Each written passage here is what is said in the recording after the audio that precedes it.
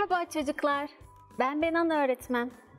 Bu süreçte evlerimizde kalmaya devam ediyoruz.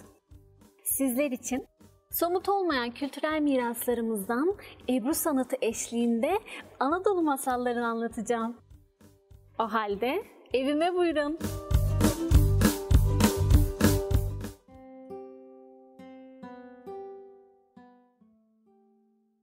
Hediye masalı.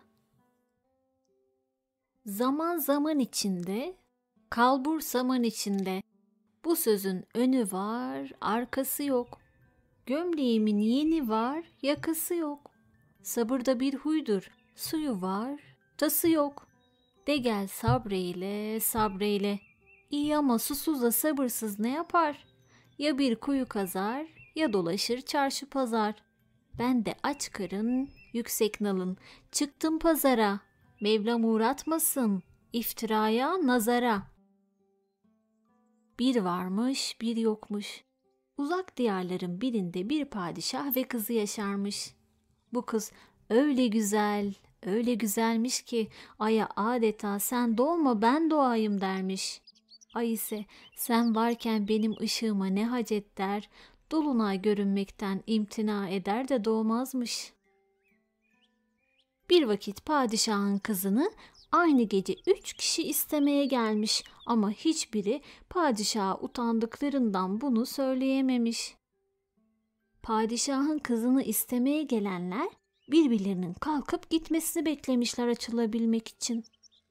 Epey zaman geçmiş ve içlerinden biri bunların gideceği yok, en iyisi ben açılayım diye düşünmüş ve demiş ki padişahım sağ olsun. Allah'ın emri, peygamberin kavliyle kızını oğluma istemeye geldim. Diğer ikisi de ayağa kalkmış.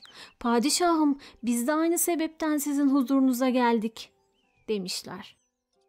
Bunları duyan padişah da şöyle demiş misafirlerine. Hanginizin oğlu kızıma en güzel hediyeyi getirirse kızımı ona veririm. Padişahı duyan delikanlılar sabahtan kalkıp yola düşmüşler. Az gitmişler, uz gitmişler, dere tepe düz gitmişler, 6 ay bir güz gitmişler. Sonunda 3 yol ayrımına gelmişler ve birbirlerine demişler ki hepimiz ayrı ayrı yerlere gidelim. Hediyelerimizi aldıktan sonra tekrar burada buluşalım demişler. Delikanlılar ayrı ayrı yerlere gitmişler. Biri bir yere varmış ki bir adam bağırıyormuş. Hünerli at, hünerli at. Nedir atımın hüneri? Diye sormuş delikanlı. Ata binersin, nereye gitmek istiyorsan dersin. Seni oraya kavuşturur. Bundan iyi hediye olmaz deyip satın almış delikanlı. Diğeri gezerken o da bağıran başka bir adama rastlamış. Adam, hünerli ayna, hünerli ayna. Nedir hüneri diye sormuş delikanlı. Dünyanın neresinde bir şeyi niyet edip görmek istersen orayı gösterir bu ayna.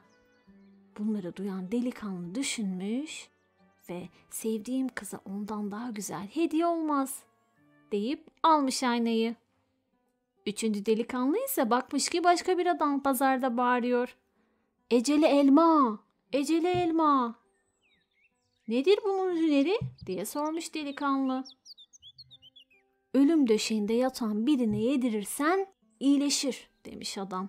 Delikanlı da onu almış pazardan. Ayrılırken falan günü falan yerde buluşacağız diyerek ayrılmışlardı ya. Gelip orada buluşmuşlar delikanlılar. Birbirlerine hünerlerini sormuşlar. Senin hünerin nedir? Benim hünerim elmadır. Ölüm döşeğinde yatan hastanın boğazına elmanın suyunu damlattın mı iyileşir. Peki senin nedir? Benim hünerim attır. Nereye gitmek istersen seni oraya götürür. Bu kez üçüncü delikanlıya sormuşlar hünerini. Benim de aynadır.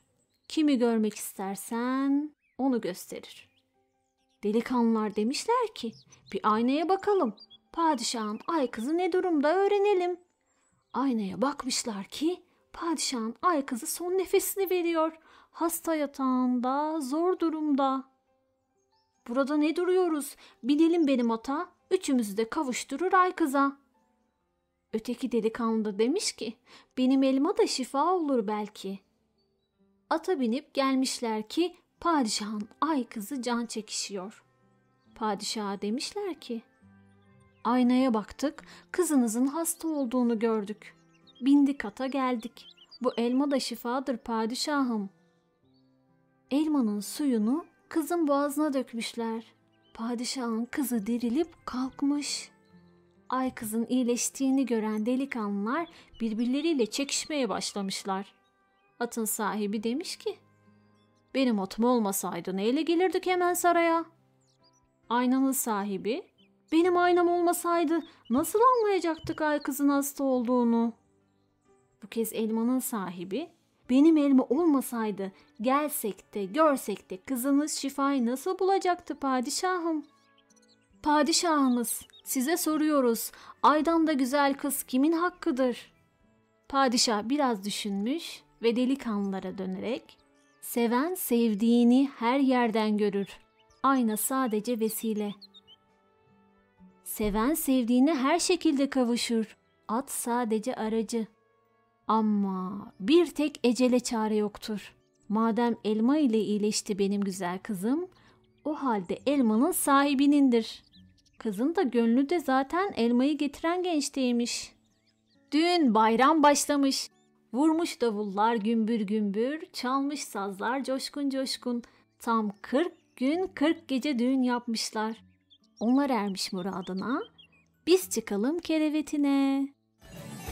Ataların dilinden Anadolu masalları, gençlerin paletinden Anadolu masalları. Öğretmenler ses olacak,